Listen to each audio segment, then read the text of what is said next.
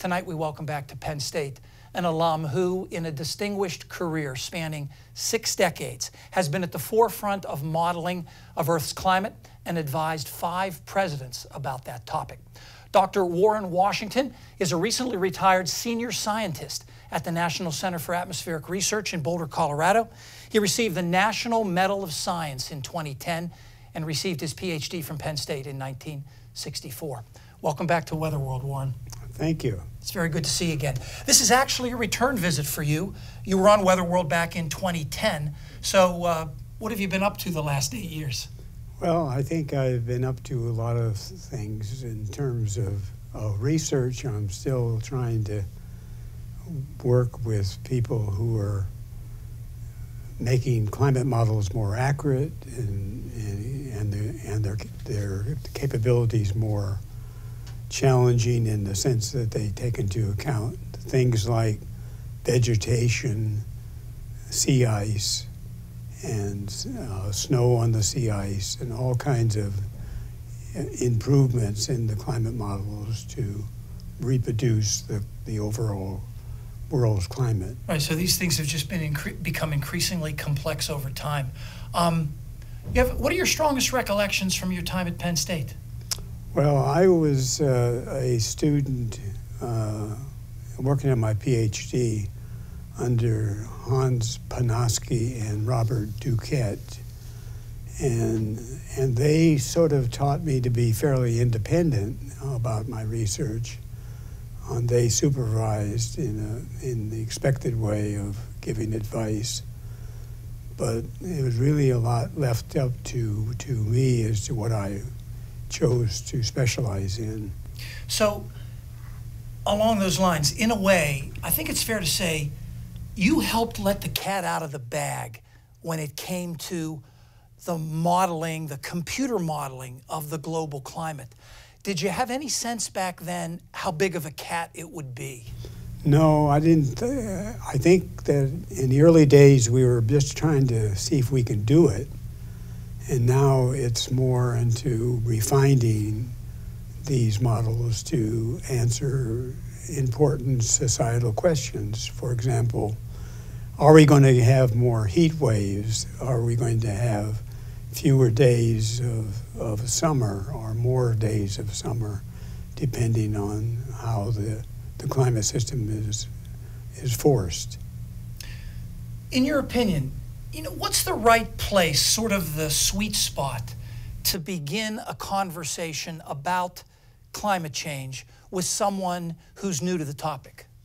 Well, I think the basic premise of climate change in terms of the modeling is that we can actually figure out what is causing climate change. And the biggest component to it is the increase of carbon dioxide into the atmosphere, which then has a tendency to warm up the climate system. And then there's all sorts of secondary questions. For example, are we going to get more rain? Are we going to get stronger hurricanes? Are we going to change the flooding frequency and where it will affect people in various ways?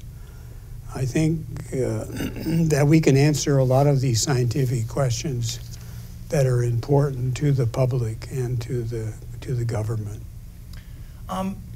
The intersection of science, you mentioned the government, and politics can sometimes be a bit prickly or contentious. In your opinion, how can that intersection work smoother? Well, I think that we have to realize that some people are going to be adversely affected by climate change, and there's a very strong contingent of people who are in the fossil fuel industry who are going to be affected by any policy changes, and they're very resistant to wanting to change their practices.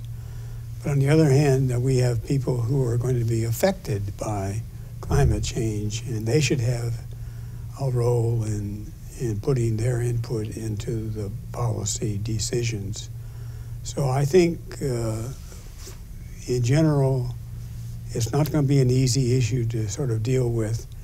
And the thing that really concerns me is that it's going to affect our children and grandchildren.